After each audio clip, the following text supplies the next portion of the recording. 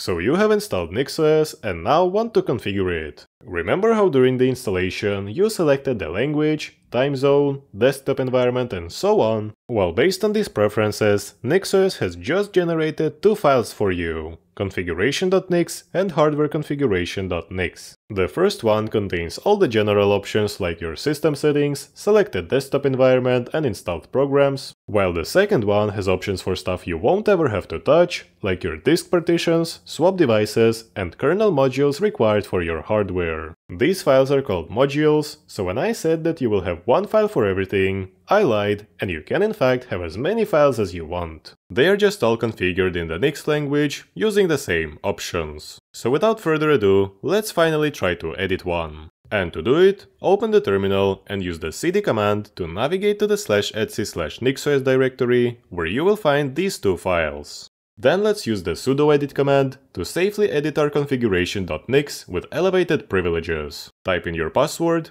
and you will see a file written in a special Nix language. And while it might look daunting at first glance with over 100 lines, don't worry, because most of it is just useful comments that you can safely delete after reading them, and all the remaining lines are human-readable options that were generated based on your preferences during the installation. Glancing through it, you will see some options set for your time zone, your user, and even your desktop environment.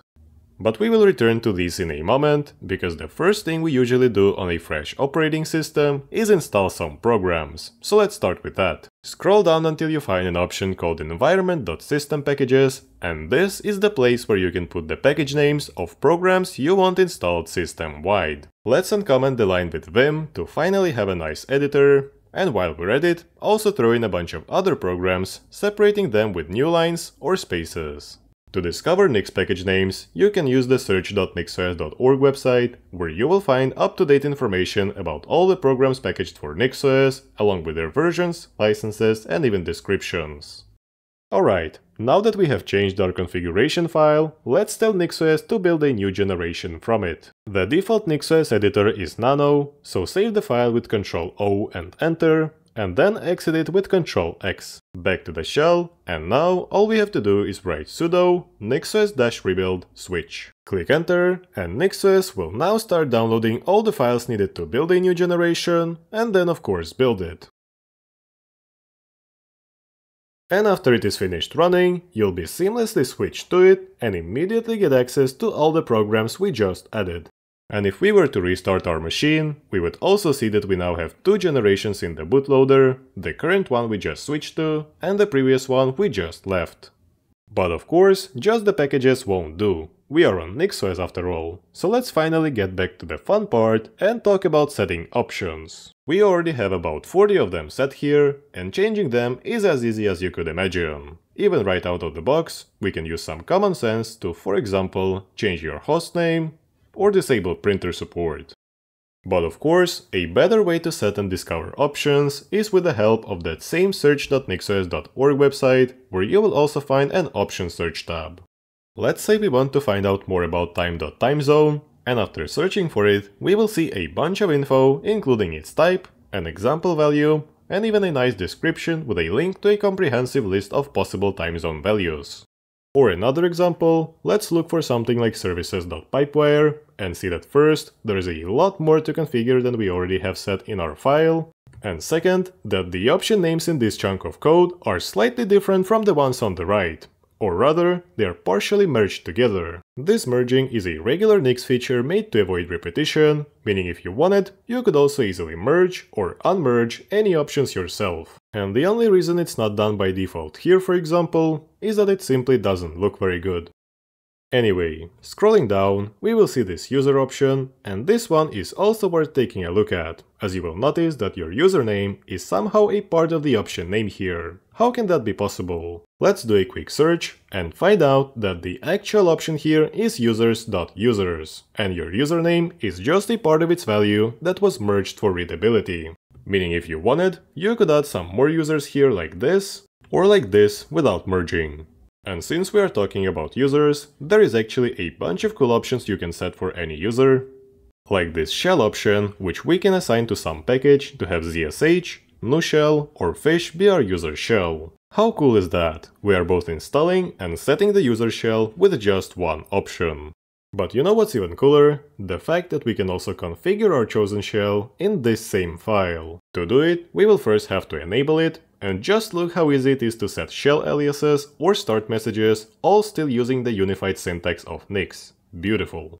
And talking about these enable options, they are actually one of rather misunderstood aspects of NixOS by many beginners. Because yes, it does make sense to enable something like Bluetooth, but why on earth would you need programs.firefox.enable when you could simply add Firefox to your system packages instead? And the reason could not be less complicated. The enable options simply provide you with everything you need to use a piece of software and let you configure it. So under the hood, programs.firefox.enable will actually add Firefox to your system packages and then also configure it using any related options you have set.